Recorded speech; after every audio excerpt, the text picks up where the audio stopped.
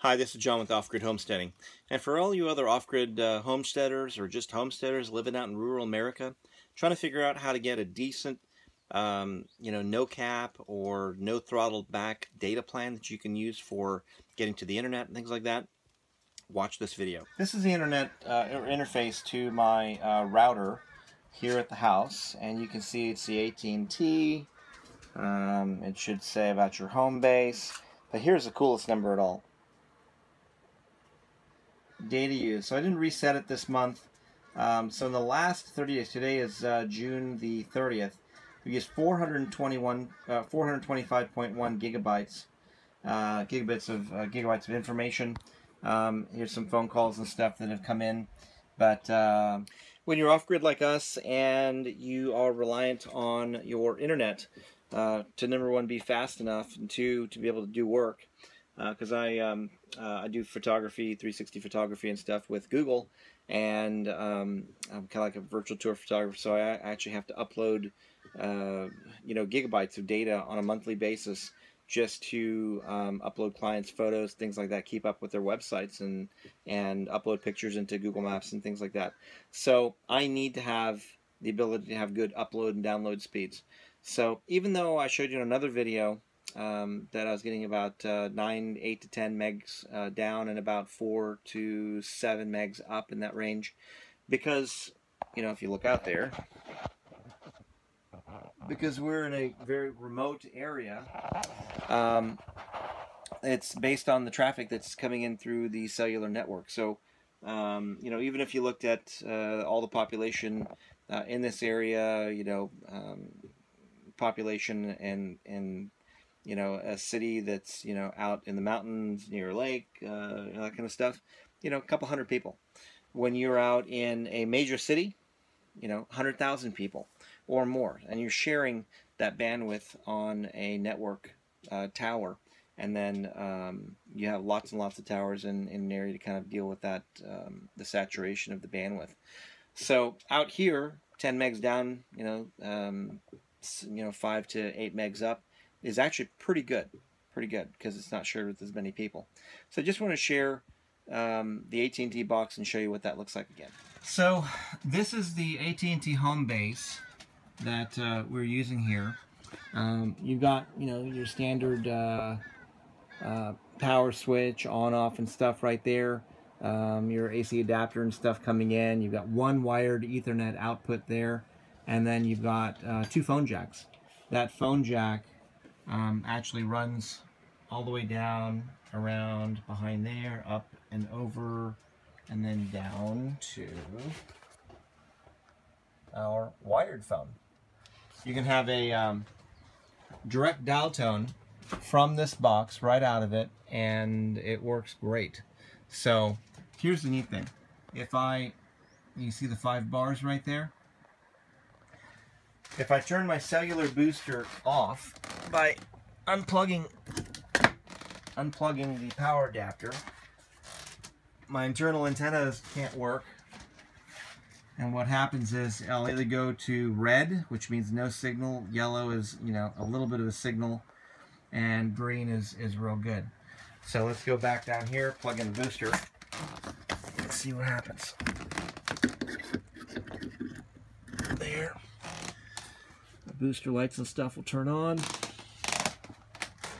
There's your internal antenna that rebroadcasts it. So that internal antenna right there is rebroadcasting the cellular signal from outside and letting this box get pretty good internet access. And I showed you before in the other video how that works, where I've got a wire, that thick wire, the white one's actually coming down here from the trailer directly into my pole here. My pole's about, I think, 10 or 12 feet tall, and it goes directly into a Yagi antenna. That was the biggest difference when I used the flat antenna that came in the box for that WeBoost thing. It just didn't give me the kind of signal. It was picking up more from the inside than was outside. So the goal is this antenna right here, you want to have as far apart compared to the antenna inside the trailer than this. And I have 100 feet of wire. I could, if the trailer was a little bit further out, you know, we could actually get a little bit better bandwidth. And you can see that this antenna is about 30 feet or so away. My cell phone that sits, you know, right back here will actually transmit and is received by this. It sends a signal back into the antenna in the back, and it causes a loop that actually causes a lowering of the output of the antenna. So you can see I'm inside now, right by my my desktop machine, and here's my exterior antenna out there. So what I had done originally, I was watching, you know, I had my WeBoost sitting on the side of this cabinet here, had my internal antenna over here, and what was happening is it was repeating. So let's say I have my cell phone sitting here. My cell phone was transmitting. It was being picked up by the antenna out there. Whoops. It was being picked up by the antenna out there. Then it was being amplified with the WeBoost antenna in here. And it was basically creating a feedback loop. So that feedback loop was causing the speed to drop. So I tried various locations of the antenna and everything. So two things I had to do. Number one is I wanted my Wi-Fi box in the central area between my desktop machine over there, our seating area back here, and where Kelly sits there. We don't really use the internet in the back of the back there in the back of the trailer and stuff, just because we don't want our I don't want Wi-Fi and all that stuff, broadcasted at full strength right by where we're going to be sleeping. So by mounting the WeBoost as far over as I could, mounting the antenna up, my internal antenna up high, having my Wi-Fi in the middle, so the Wi-Fi serves about the, it's 2/3 of the way. No, actually, this is probably right in the middle of the trailer. So Wi-Fi is serving basically the whole trailer pretty well. The WeBoost is that internal antenna right there is as far away from the external antenna out there as I could possibly get without taking the internal antenna and putting it into the bedroom, because like I said, I want to minimize RF exposure and stuff that close to us while we're in bed and sleeping and all that kind of stuff. It's a whole different story. But anyway, that is what is giving us pretty good speeds here. Now it's kind of weird. It's July 3rd today.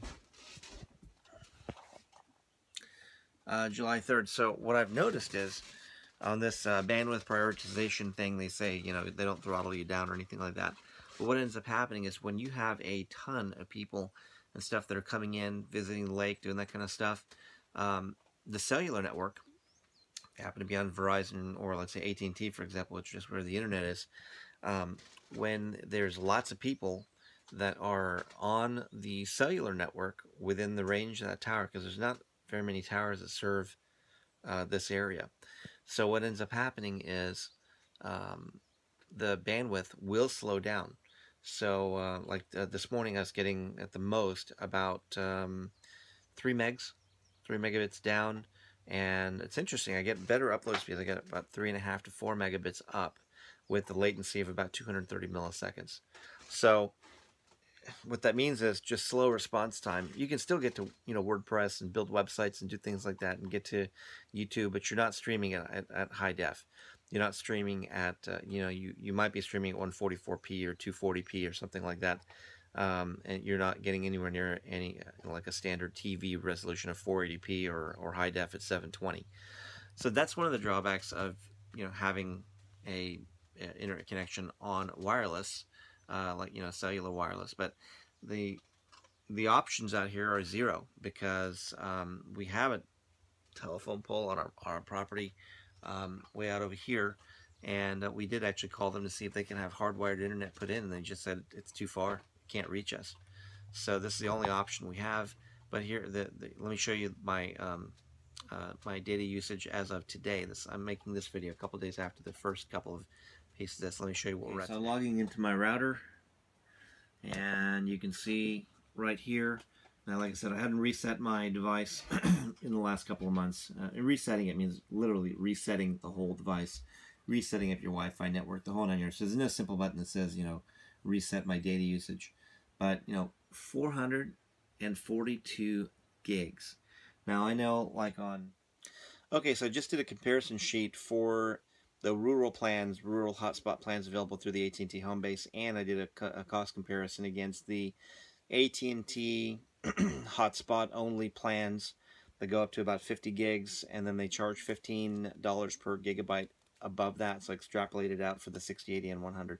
So anyway, hope this helps you. If you have any questions, the plans, the AT&T home base plans are only available in rural areas, meaning areas that AT&T landline service is not available in the United States, and it is currently available right now in Missouri and Kansas only through the corporate stores. So I hope this video helped you and you can take advantage of these special plans that AT&T is offering.